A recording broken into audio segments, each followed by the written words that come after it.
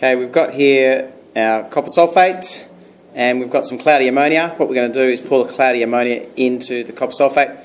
We will get a reaction between the copper ions and the hydroxides in the cloudy ammonia first. So we'll see that. We should form a little solid. Oh, look at that. Look at that gluggy solid. It's definitely a solid. You can't see through that. What we're going to do now is add more ammonia, and we're hoping to form a complex ion between the copper ions and the ammonia, and we'll see this by a really deep blue and our solid copper hydroxide should dissolve, so it'll go deep blue, but we will be able to see through it. We'll need to add a fair bit of the cloudy ammonia. Oh, look at that deep blue. Yes. There it is.